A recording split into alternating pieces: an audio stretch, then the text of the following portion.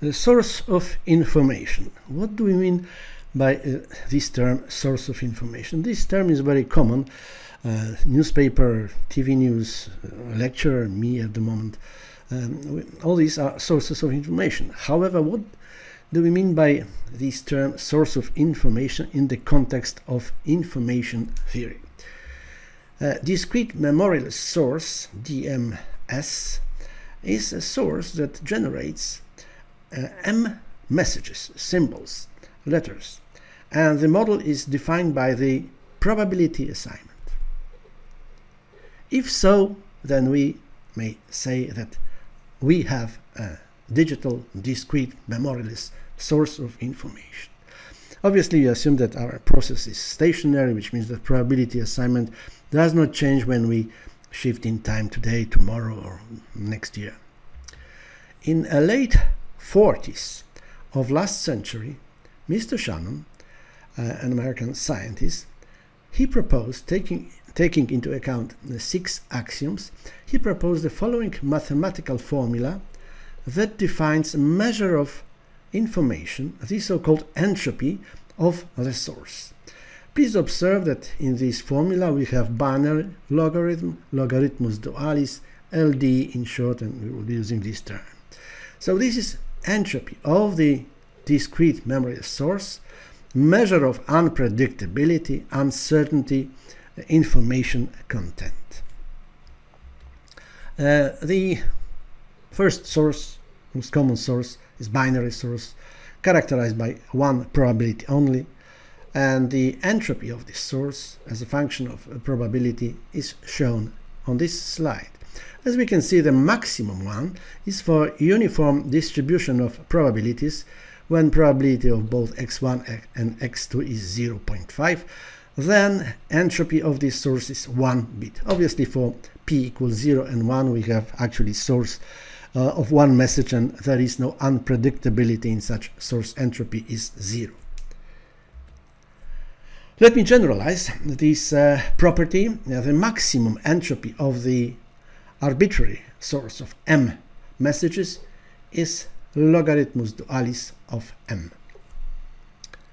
An example: a single fair coin, a single toss. We have 2 results, heads or tails.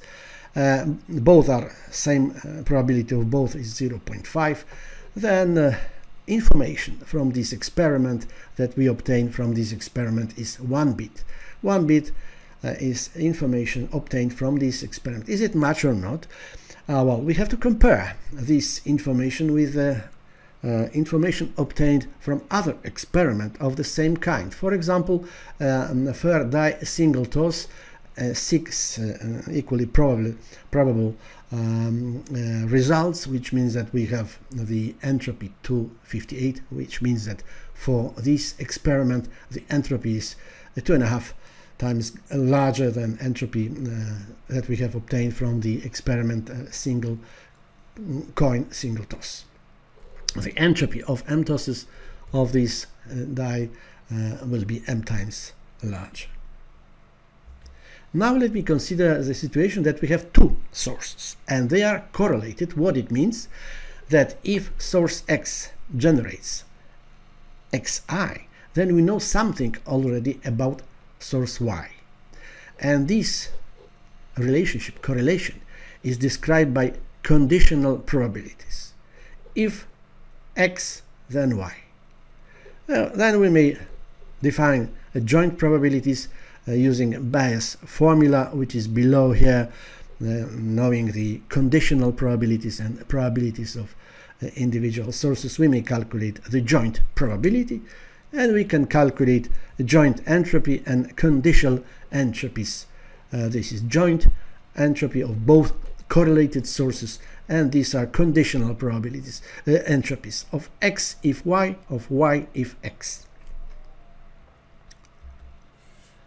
Now we can add 3 more properties of entropy, taking into account 2 correlated sources. Obviously, a joint entropy cannot be greater than entropies of individual sources. It will be equal if these sources are independent, not correlated. Entropy of source x if y cannot be greater than entropy of X. And this formula can be given the joint entropy as a sum of entropy of individual source plus conditional entropy if this source then the other source, which is explained here graphically. This circle represents the entropy of source Y, and this in a blue background is entropy of X if Y is known. At the right side we have the opposite situation, entropy of X, and at the right side entropy of Y if X is known. These two circles are overlapping. If they are not overlapping, it means that we have independent sources. Okay, the calculations. Normally we start from probability assignment of source X and conditional probabilities between X and Y. Then we may calculate conditional entropy. Straightforward from these two, we may calculate conditional entropy, and then we can calculate easily probabilities as the output from these two sets of probabilities, and other entropies, joint entropy and entropy of source Y, for example. An example, data of industrial system, a tank. And we have two sensors. One sensor is a temperature sensor. We have three levels, low, normal and high, three messages as output of this source. The second source is pressure, and we have only low and high pressure indication. And based on experiments, we have temperature sensor probabilities, these probabilities, and also joint probabilities.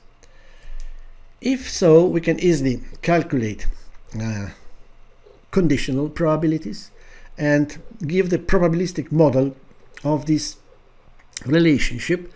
This probability 1 is probability that if x2 then y sub 1. Having these joint probabilities, we may calculate all the entropies here.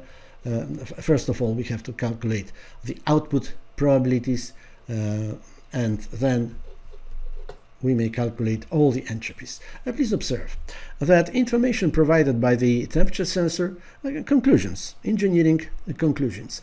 Information provided by the temperature sensor is 151 bit, and information provided by a pressure sensor is 2/3 of this. It's lower. However, contribution of both is significant. So as a conclusion, we may say yes, it has a sense to install both sensors, because they are giving an information that contributes to the total information, and total information is 223-bit information obtained from these two sensors. This is a graphical interpretation of this.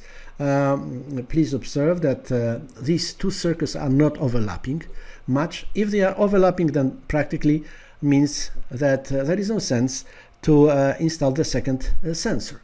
The less is overlapping area, the better. For this exemplary problem, we have entropy of y if x is given 0.72, which is 74% of entropy of y. Entropy of x if y is given is 126, which is 83% of entropy of x. Then once again, conclusion, contribution of both sources is significant. Next screencast, source with memory.